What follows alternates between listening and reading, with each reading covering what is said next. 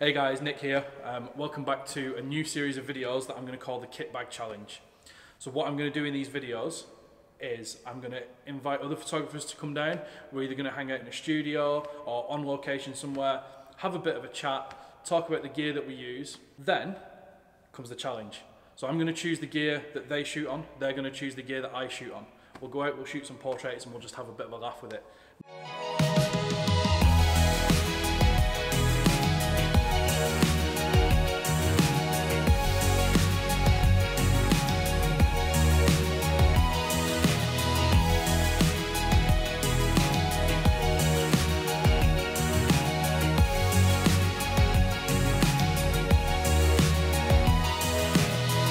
Welcome to the Kitbag Challenge. Thank you very much for having me, mate.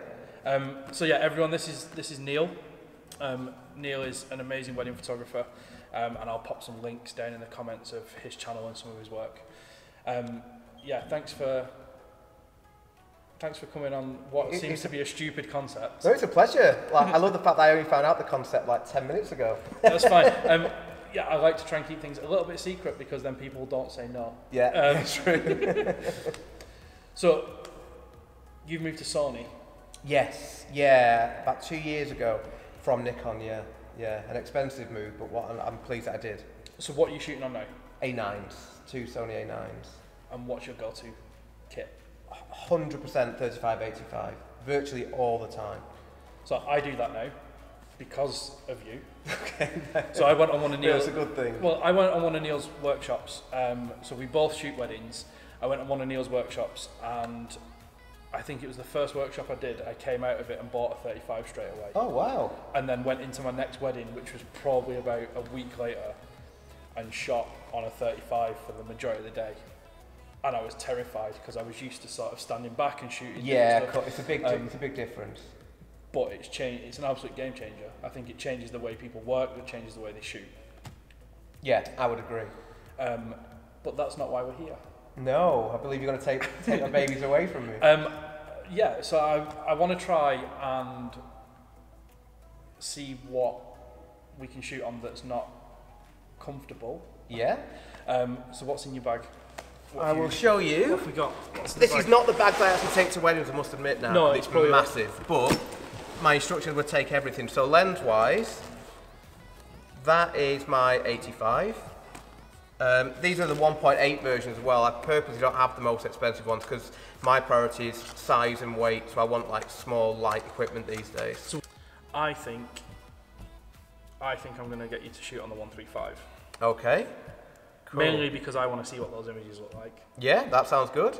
I've not been working out recently though. Yeah, no, it's a beast. But yeah, no, that sounds good. And I'm choosing one for you then, Emma. Yeah. And what are my options again? So 35. I've got two 35s. Yeah. One of them's a Sigma, which is nowhere near as good as the Canon one.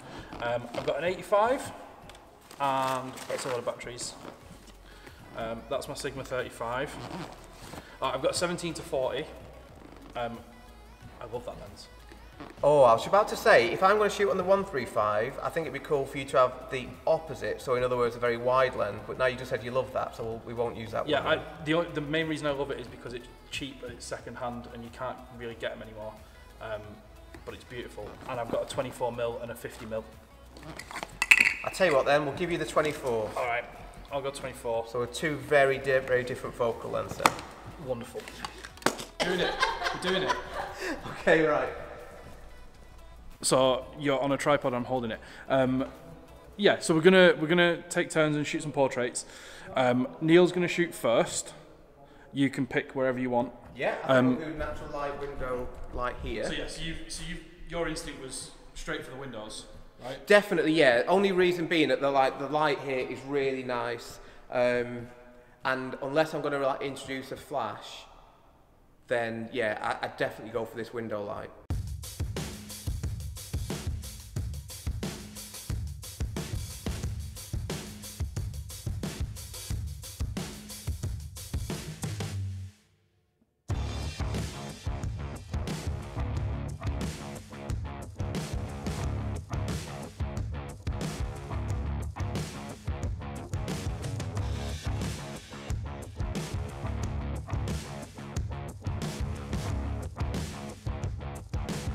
How weird is it having a photographer that's like a million miles away to then having someone that's like right in your face? I feel like when Neil's over there, I feel like I can only imagine it, like I'm so far away. When you're there, I feel like, oh my gosh, he's right in my face. It's weird. Obviously, I've not seen the pictures yet, so I'm like, I can't imagine. How was that? It was good. It was good. It was difficult. Yeah, I'll give you that. I say difficult. Grace's model made it really easy, but I feel as though, like with the 135, you're very limited into what you can actually do, because I think with the 135, it was seeing how far away you were from Grace. Yeah. Because if you're that far from your model, like Grace was amazing. The click of the camera, the pauses, like she just moved and it was dead easy. I should turn that off. It was dead easy, and I didn't really. I don't feel like I really gave that much guidance, but she knew what she was doing, and it made it easier. But for you, you're so far away in that distance. Yeah. A lot of my portraits are about the composition, and when you're at 135, it's hard to create a good composition in a smallish space. Say small, it's a huge space. Huge space, but it's not like got a lot of variety to it, so it's difficult to create something that is interesting. Because obviously, like in here, like you look around, you think, oh, it'd be cool to like underexpose all these lights to shoot down here, but that'd be want to be on my 35. On a 135, it wouldn't really work. So that's what I found tough. And the pure fact as well is that I don't really use that lens. So, yeah. But it's a good exercise to do. I'm the same. I don't touch the 24. It stays in the bag for emergencies only. Because you almost found it weird how close you were.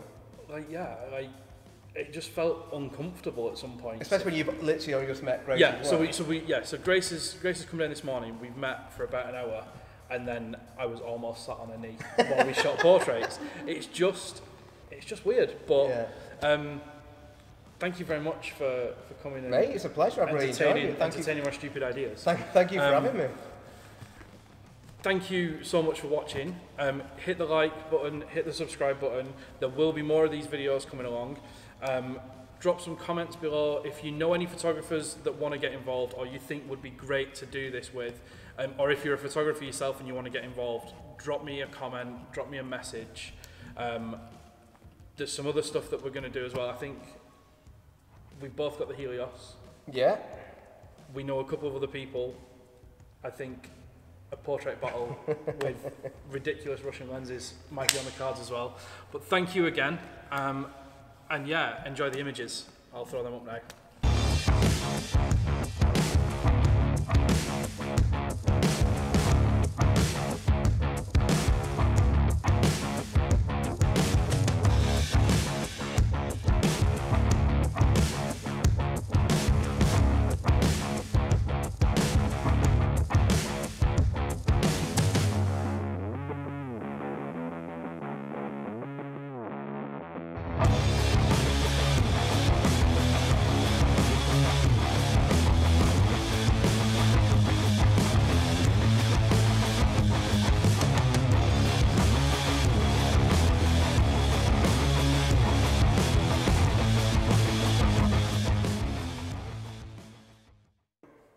Well, I kind of need you sat on the chair.